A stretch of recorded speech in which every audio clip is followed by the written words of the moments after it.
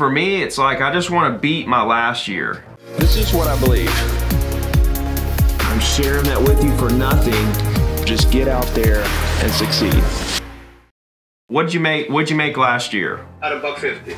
Okay, so maybe this year you double that, or maybe you hit 250, or maybe you hit 210, or maybe you hit 400, or maybe you hit 600. I don't know, and neither do you. The thing is you put forth the maximum amount of effort. The thing is for me, it's like I just want to beat my last year. If I can beat my last year and just do better and better every year, and so that's where we only have 24 hours in every day. And so with only 24 hours, you know, in each day, and everybody has the same amount of hours, you get to where you're putting forth as many hours as you can. So then it becomes a factor of, okay, how can we adapt and become more efficient? You know, how can we, as we go along, see these little openings of things that we can do to produce more in less time, but at the same time still putting in the same amount of hours. So that means, because a lot of people say work hard, work smart, not hard, and they want to produce the same in less time. But what I want to do is produce a lot more in the same time that I'm working.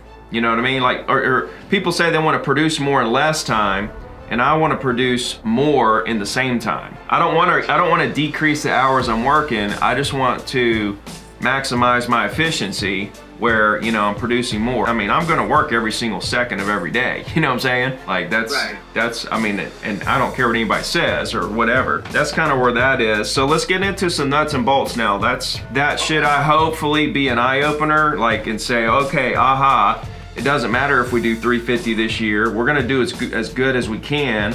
We'll do our best, and maybe we hit that 500 next year. You know what I mean? Because for me, the $1 million, you know, 2014 I hit 600, 15 600, 16 was 750, and then 17 was $1 million. So 14, you know, I hit 600 and wanted it the next year, but then it still took me 2 more years to actually get there. But I was more tied to like the process instead of the results. There's a place in life, bro, where you're satisfied with where you are, but still extremely hungry. And a lot of people, and that's a gray area, because most people are either really happy and lazy and underproduce, or most people are overachievers, but they're always unhappy because they're always moving that carrot further and further. See, the mindset you have right now, if you keep this mindset, when you get to a $500,000, now you're still gonna be unhappy because you're not to $1 million yet. And then when you get to the $1 million, you're not gonna be happy because you're not to the $1.5 million yet. And so there's this gray area where you're happy with making the 150 because you know you're giving it all you got, but you know that you're doing what you need to do to get to 500. You don't know when it's gonna be, but you know that you're moving in that direction. In life, you're either going up or down. There's no maintaining.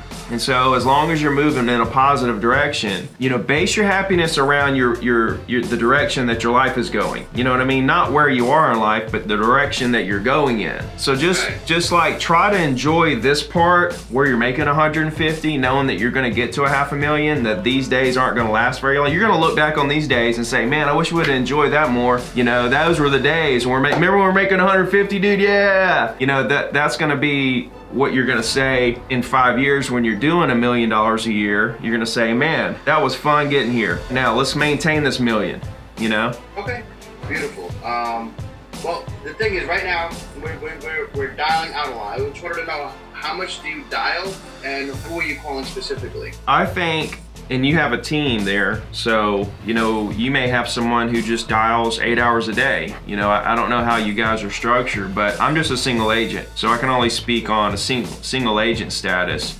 And for me, it's 3 hours, 3 days a week minimum. So that's 9 hours a week minimum. I'm not worried about how many dials I get. I'm not worried about the results of the call sessions. I just want to put 3 hours in 3 days a week. You know, I just want to stay on that phone for 3 hours, 3 days a week, and I still do that today. In my business today, I will never get to the end of my past client list. You know, I just will never get there. If the market crashes and the market really slows down and, you know, things, you know, then maybe I will get to the end of it and then be able to move into some more cold calling. But I've made 100,000 cold calls in my career, and I have such a huge business in place, so many past thousands and thousands of past clients and people that I know that, you know, I need to follow up with. I just will never get to everybody. So my 3 hours every 3 hours, 3 days a week consists of me just trying to get through that list and touch everybody and talk to them and see what I can do to help them and stuff like that.